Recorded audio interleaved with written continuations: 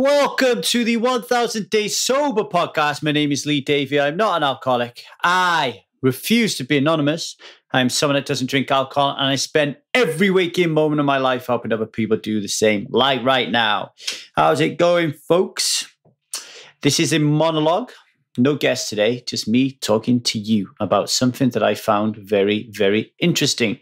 But before I do that, I just wanted to let you know that I'm going to be running a masterclass webinar, around 90 minutes, I should imagine. And it's how I became someone that doesn't drink alcohol. So if you want to know how I became someone that doesn't drink alcohol and started to build my rocket to fly to Mars, then you will want to tune into that. It's going ahead January 22nd, I believe around 10:30 Pacific Standard Time. And if you want to learn more about that workshop, get to www.1000daysober.com and click on the workshop page, and you will be able to sign up for a free 90-minute webinar with me talking about how I became someone that doesn't drink alcohol. It's full of absolute banging content, okay? What else we got going for you? If you are interested we have a group coaching program on January the 31st, the Strive Method for Addictions. It's going to run for 6 months. It's going to be amazing, amazing, amazing. If you want to be someone that doesn't drink alcohol, then come along and join that. If you are worried that you're drinking and you're a little bit worried about that, don't worry. We don't ask you to stop drinking until month 4. And even then, only when you're ready. So it's perfectly acceptable for you to come on and join, even if you're drinking, as long as you're not drinking when you're doing your assignments, and as long as you're not drinking when you come on our coaching calls, right? So again, go to the website and you'll be able to sign up for our group coaching program. Strive Method for Addictions starts on January 31st. And if you just want to join Strive and just be a member of an amazing support group and get access to loads of goodies that you don't get anywhere else, then again, head to the website and you'll be able to sign up for that as well, or send us an email and we will tell you how to do that and join the Strive subscription. Okay, so today I'm going to be talking about a book that I read called Conversations with God by Neale Donald Walsch. Okay, now the crux of this book is that Neale believes he had a conversation with God. You know, that guy who created the earth and the universe in 7 days and all that malarkey. Well, Neale thinks he had an actual conversation with him. All right. Now, it doesn't matter if you believe in God or not. All right. So the God that Neale had a conversation with, like pretty much I'm getting out of it, is like the biblical God. I don't believe that kind of God exists myself personally. And a lot of you will, and a lot of you won't. I don't think that's the point. Because as somebody who doesn't believe in that description of God, reading the book, what I was grasped by was the unbelievable amount of wonderful information in there about how one can question their own thoughts and feelings around life. And I thought it was an incredible, incredible book. I don't care if Neale made it all up and wrote to himself. It doesn't matter. I got a lot out of it. And I want you to really strongly consider reading. I've only read book 1 of 3. I believe it's a trilogy. But I'm going to talk about it in this episode. So have a listen to it, see what you think. But definitely reach out and buy it. Episode highlights include readiness for the truth, thoughts on scarcity, serendipity and synchronicity, questions and answers and what to do with them, thoughts and how they lead to experience, and leaning into gratefulness. So without further ado, I'll shut the hell up, leave you in the capable hands of myself, just talking about Neale Donald Walsch's Conversation with God. Thank you for listening. Hope you're doing okay, ladies and gentlemen. Hope you're doing okay, children. If there's any children listening to this, hope there's not. Anyway, I'm going to talk a little bit about a book I just finished called A Conversation with God, An Uncommon Dialogue by Neale Donald Walsch. It's book 1 in 3 books. I'm going to read the other 2 at some point, but I just wanted to briefly talk about it today. But before I do that, Sunday, January 31st, we're going to be running Strive Method for Addictions group workshop experience. Please, please, please come and join it. It's $795. pounds if you pay in full, 900 if you want a payment plan. And that is absolutely golden value spread over 6 months, right? Especially when you consider how much money you actually spend on the grog in the first place. It is life-changing. We can have as many testimonials as you want. 62% of people who graduate are still not drinking after a year. I think that's fantastic. And as everybody says who takes it, this is not about alcohol, folks. This is about changing your life. This is about understanding your power and stepping into it and becoming a completely and utterly amazing, beautiful, conscious human being. That's what it's all about, okay? So if you want to get into that, get into that. Also, I've created a little mini series for those of you who are new and don't really know much about 1000 Days Sober. If you go to www.1000dayssober.com, you'll see a little page there called The First Rung. If you leave your email address, we'll send you some videos, including 6 assignments from the Strive Method for Addiction. One from stuck phase, one from the thought phase, one for the ready phase, one for initiative, one from vigilance, and one for evolution. So get over there and sign up for The First Rung. You will love it for sure. The other thing is, if you would like 10% off future purchases of everything we do at 1000 Days Sober, then we would need your help. We would like you to fill in a little survey for us. Email us 1kdaysober@gmail.com. Put the title survey and say you're up for it. We'll send you the survey and you can have 10% off any future purchases. Finally, if you want to join Strive, our wonderful, beautiful, intimate group, it is £40 a month. What do you get from that? You get access to our Marco Polo groups. You get access to our private Facebook feed. You get access to a weekly coaching call by yours truly. All the support you need, really. You get a free workshop every month from one of our 1000 Days Sober coaches. So that is pretty cool as well. All right, all at 1000dayssober.com. Anyway, I'm going to talk a little bit about this book, Conversations with God. And essentially what we're looking at here is the author, Neale Donald Walsch, believes that he had conversations with God and wrote about it in a book. And, well, he wrote about the dialogue. And the way that it's written is really good. It's literally just a stream of, it's just a conversation. So basically it's Neale asking God questions and God answering them. And first of all, if you don't believe in God, a biblical God, like I don't, you might scoff at this and think, what a load of bullshit. But I would like you to think that actually believing that no, I don't like you to think anything. I'm not even going to go there. All I will say is I am not religious. I do not believe in a biblical God, but I got so much value out of this book. Because it doesn't really matter if Neale was talking to God or Neale was talking to himself. If he was talking to himself, this is a man of extreme understanding on how the world works and on how human being works. I got a lot out of it, And I just want to talk about 4 components of it in a little bit and urge you to go by it, okay? So the first thing, as soon as you open it, there's like a little introduction. On the first page, Neale says, we are all led to the truth for which we are ready. We are all led to the truth for which we are ready. And we go through life complaining and moaning and groaning that things aren't as they should be. And we get divorced and we get illness and we get disease and people die and we lose our job and our partner breaks our heart and the dog eats our homework, all those kind of things. And we get stuck in this thought process of scarcity, that this, or poor me, that this is likely to happen because of me and my circumstances, or we blame everybody around us for what is happening to me. And what I find in life is that the more that we come from this epicenter of scarcity, and the more that we believe that everything bad is going to happen to us and we don't have control of what's going on in our lives, that will become true. That will become our reality. Okay? So I like to look at things in a different way.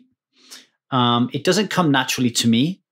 It's because my programming from birth was to be a pessimist, to be a cynic. So I had to check in with myself or surround myself with people who pull me up when I'm acting like a cock. All right. But I like to think that everything happens for a reason. All right. Everything happens for a reason. And that everything that painful that happens to me happens because there's some good that's going to come out of it, or I wasn't ready yet to experience the joy of that. Okay. So this morning I had a conversation with a potential investor. We were talking about where 1000 Days Sober is as an entity.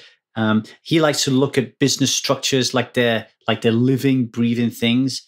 And he's like, it is where it is supposed to be right now. It's where it's supposed to be right now. And Lee, you are ready to receive money. Like, I feel comfortable to give you money because I know that you're ready for it. Okay.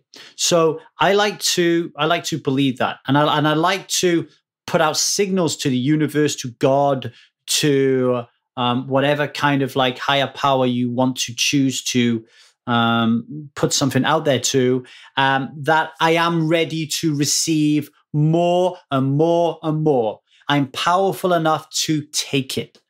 If you want to give me more love, I will take it. If you want to give me more money, I will take it. If you want to send more people to 1000 Days Sober, I will take it. We can handle it. I, Lee Davy, am ready to handle this.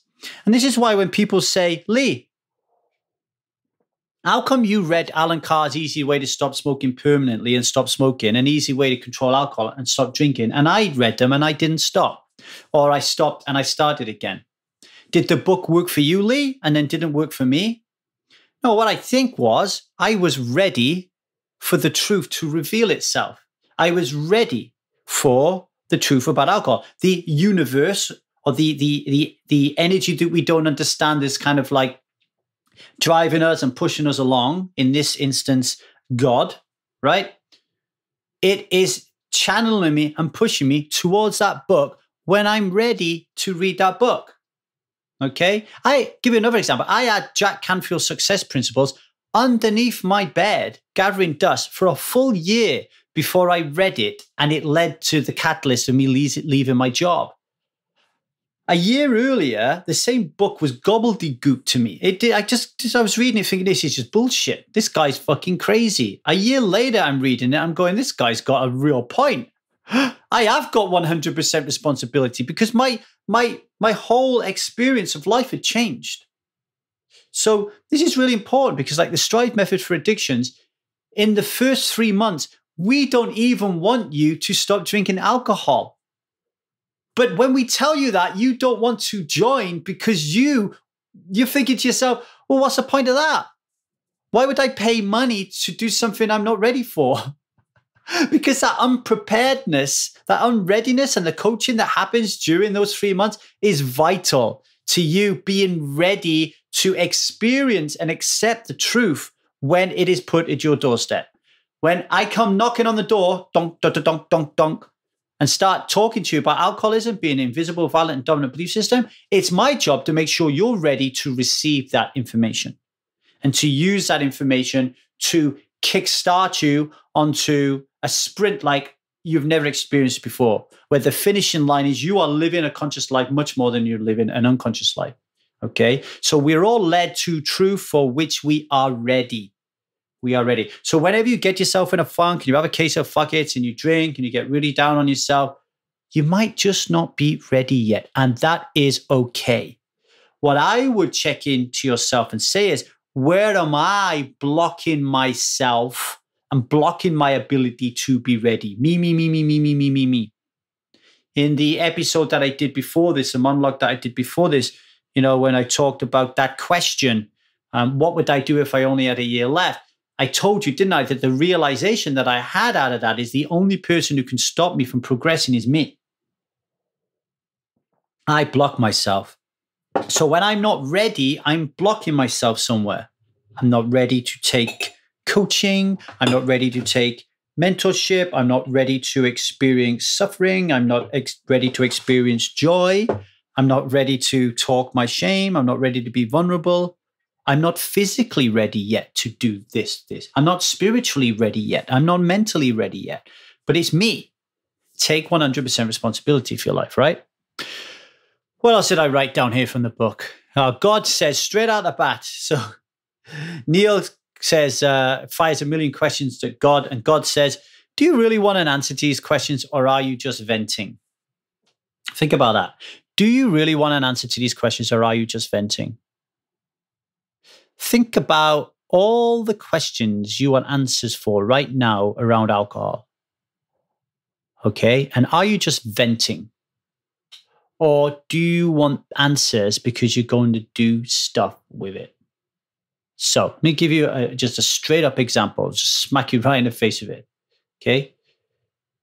The vast majority of people listening to these podcasts, I am going to guess, is doing so because they have a problem with alcohol, or they think they might have a problem with alcohol, or they had a problem with alcohol, stopped drinking, and now they are a little bit unsure about who they are, what it is they're supposed to be doing in the world, and they're having trouble with their relationships and kind of like fitting in about how things work. Okay? That's why you're here, the vast majority of you. All right? And while the number one source of people who end up on the Strive method for addictions group coaching programs do come from listeners from the podcast, it's nowhere near enough compared to the number of people who listen to this podcast. Are you just asking your questions because you want to vent, or do you want an answer? Because as God was saying to Neale Donald Walsch, if you really want an answer, then you really should be very specific about what question you're asking and what you're going to do with the response.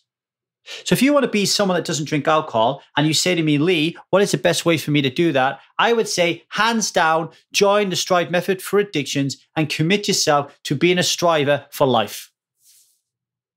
How many of you are going to do that?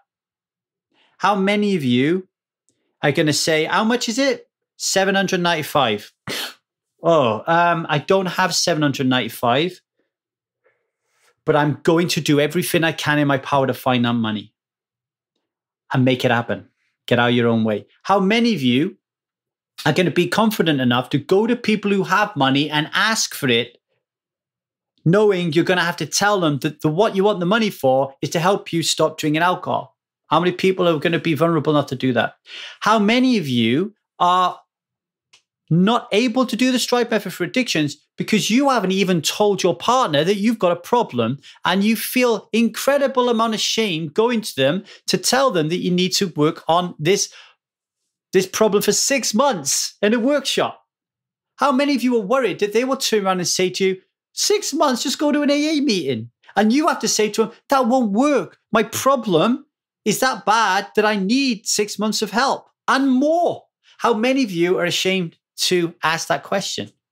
So, do you really want an answer to these questions, or are you just venting? How many of you do not want to come onto Marco Polo, our video recording app we use to have discussion? How many of you don't want to come on a coaching call in case I coach you and ask you really uncomfortable questions in front of other people, and that you have to talk about things you don't want to talk about? How many of you are worried that you'll feel silly and stupid and be a little bit ashamed and start looking around you thinking, I don't know as much as these people know?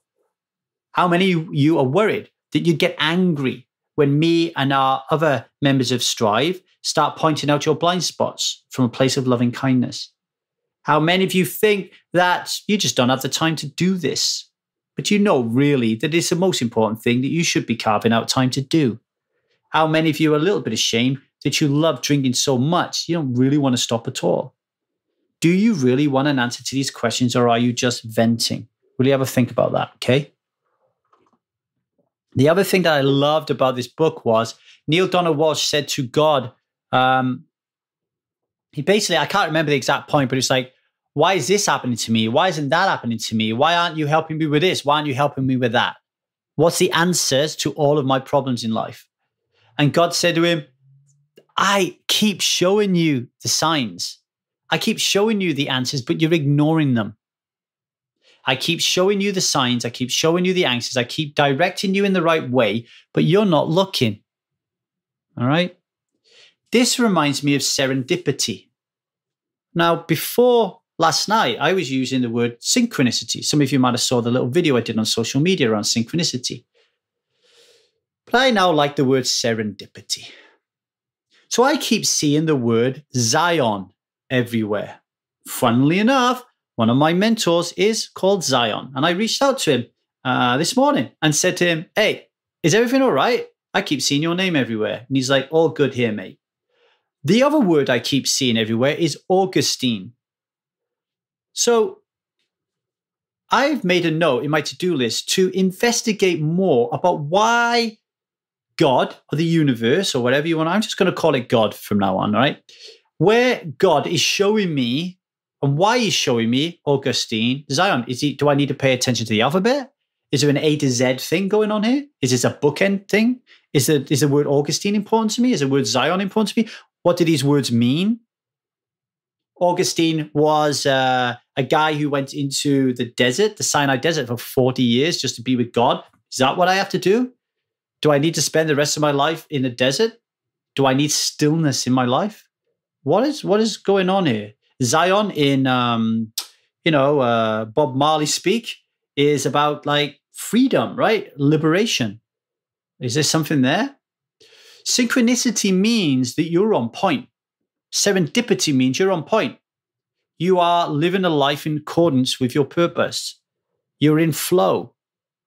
And that is why you see these serendipitous moments, these synchronicities, because you're in touch with the greater energy that is flying around us, that everything is made from. All right? And when we don't see these things, we're blocked. And when we're blocked, it's like, oh, okay, I'm blocked. Like, where am I blocked?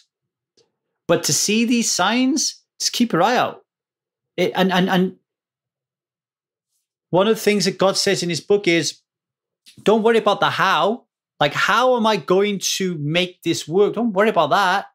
Just believe wholeheartedly that it's already happening. And the how will take care of itself. It's a form of surrender.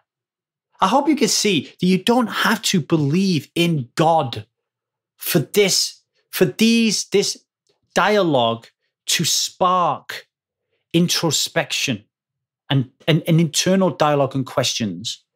So the signs are out there. Where are they? What do they look like? What are they telling you? Pay attention, okay? Thoughts, words, action, experience. So God says in his book, all forms of creation start with thought. We have a thought. A drink would be nice right now. Then we have words. We either say them in our head, a drink would be great right now, or we tell them to somebody, hey, a drink would be really good right now. And then we take an action. I'm going to have a drink. And we drink. And then we have an experience, which is likely linked to emotion and feeling, which could be, I feel relaxed. I feel a buzz, whatever it is. And the loop forms round. And now you've got a complete code or a complete recording that the brain can like stick into the file. And next time we have that thought, I want to drink, it just pulls the coding out and off the neurological and neurochemical concoction does its work, right? So what we think about becomes the most important aspect of this if we are to believe this as our truth. So processing and doing like the homework assignments in Strive Method for Addiction, processing in Strive private Facebook group, or if you're a part of the 1000 Day Sober private Facebook group, really important. How we think is far more important than what we think about. And also understanding that resistance or our ego is constantly chattering inside our mind, and that isn't necessarily anything that we want to pay attention to. Lee, you're a dick. You're talking about God. You're going to lose listeners. Oh, okay, that's interesting. Thank you for that comment. See you later, alligator. Right? I don't have to turn that into a feeling of shame and guilt and anxiety and stress. I could just say, oh, okay, that's interesting that something's going on. A part of my external, outside in, unconscious thinking is going about there, you know? So You even heard me. How many times have I said since we started? I said earlier on, I'm going to just use the word God instead of God or universe or whatever. It's because there is stigma attached to using the word God, right? And my subconscious is aware of that and is making excuses for me. God it is. I'm cool with that, right? Thought, really, really important. What are you thinking about? How are you thinking about it? And understanding that the way we think, our stinking thinking, as people in AA say, will lead to the formation of words, which leads to actions, which leads to our experience. All right. Finally, I'm going to do this last one. I've just got the quote down here in the book. This is God. This is a question that's been asked. Neale Donald Walsch says, does that mean I cannot ask for anything I want? Are you saying that praying for something actually pushes it away from us? And God says, this is a question which has been asked through the ages and has been answered whenever it has been asked, yet you have not heard the answer or will not believe it. The question is answered again in today's term and today's language. Thus, you will not have that for which you ask, nor can you have anything you want.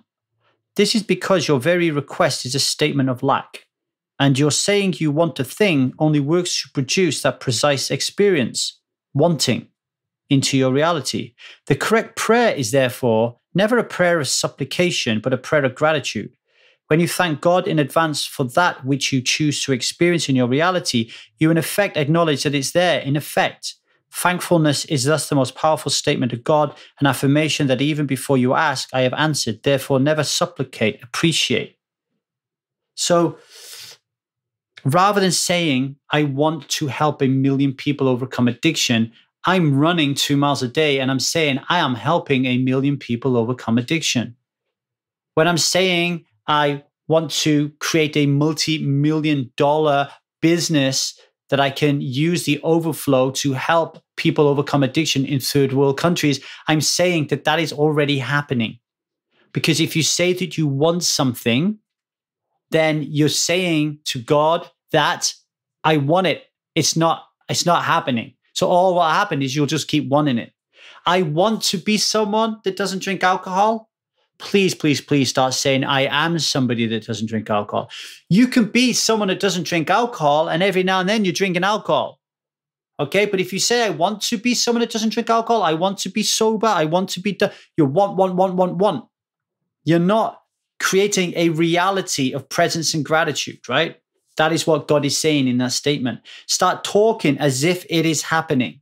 Start coming from a place of abundance. If that is difficult for you and you think that is a little bit woo-woo, then lean on sufficiency, lean on appreciation, and lean on gratitude. Everything that I have in my life right now is sufficient. Everything that is happening in my life right now is happening the way that it should be. I have an incredibly abundant life. I am so grateful that I approve of myself, I am secure, and I am in control of most of the things that I can be in control of in life. And the things that I am not in control of, because I live right now, me in California, I feel safe. All right?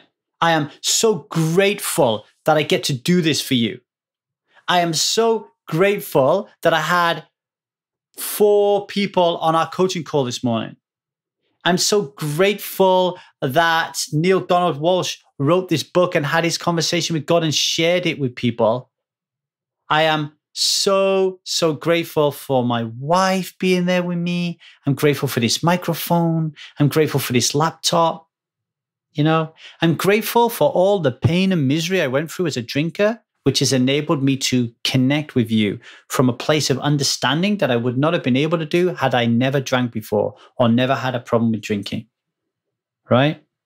I'm so grateful. Grateful, gratitude, sufficiency, appreciation, so important. So important, okay? All right. Hope that was okay for you. Conversations with God, Neale Donald Walsch. If you want to learn more about everything that we're doing here at 1000 Days Sober, get over to our website, www.1000dayssober.com. Instagram, same, 1000 Days Sober. YouTube, same, 1000 Days Sober, okay? Tell people about us. We are changing and saving lives, so tell people about us. Much love, everyone. Bye.